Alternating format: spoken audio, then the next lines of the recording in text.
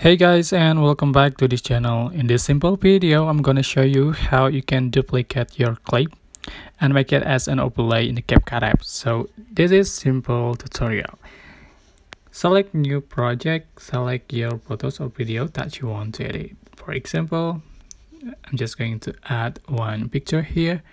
So to duplicate, just click on the clip. Just click on the clip and then you can select copy.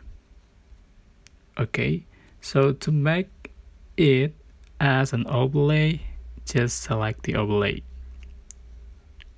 Okay, and you can adjust it. Just tap and hold and swipe.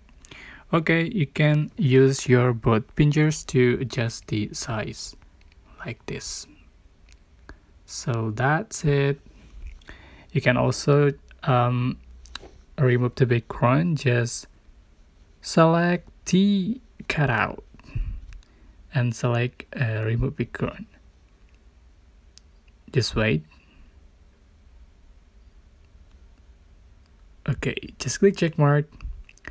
So that's how you can duplicate clip and make it as an overlay in the CapCut apps. I hope this simple tutorial was helpful for you. Don't forget to like, comment, share, and also subscribe. Thank you so much for watching.